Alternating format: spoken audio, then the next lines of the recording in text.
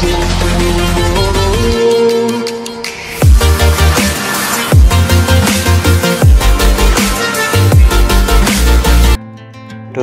I'm gonna upgrade my laptop with an SSD as well as a RAMs. So why do we need to do this is the question. So the main thing is that everyone faces the issue of slow laptop. After you buy, after a couple of years or something like that, you'll fill it up with all the files, and your normal HDD doesn't have the performance ability to tackle that kind of stuff. So there comes the part of SSDs. So we are going to install it on my laptop today. So you have to unscrew all the screw and remove the back cover of the laptop, and be careful not to lose any screws. So there are around nine screws in the laptop, so carefully remove everything one by one, and you just have to remove the cover. So you have the motherboard, that is the RAM slot, and I have included a 16 GB extra RAM. It supports 32 GB in total in two slots with 16 per slot. So this is the close-up of the motherboard and with different specs of the laptop. So it came with a 1 TB HDD.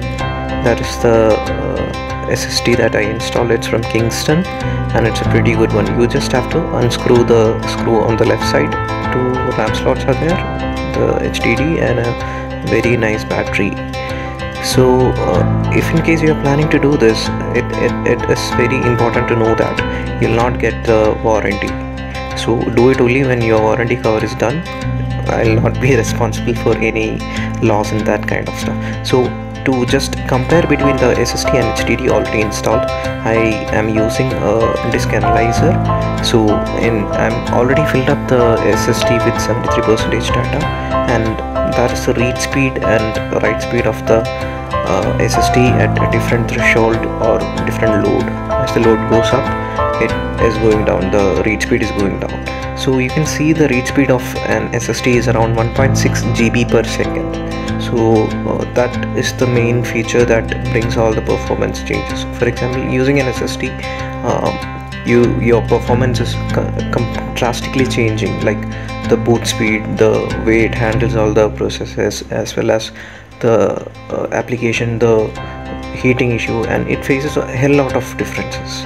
So now we are going to compare the HDD that is having only 0.31 GB per second. Same unit is going on. So that is the change, fold change. You look at the fold change. So if you're planning to do anything like upgradation, do it on your own risk. You can do it on your own. If you have the confidence to open the laptop, do it. It does make a hell lot of difference. So that is all about the upgradation process. I hope you all enjoy the video.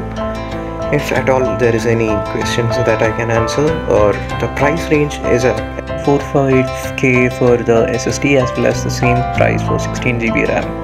Actually it's kind of expensive, but it's affordable. So if you like the video, like, comment, subscribe.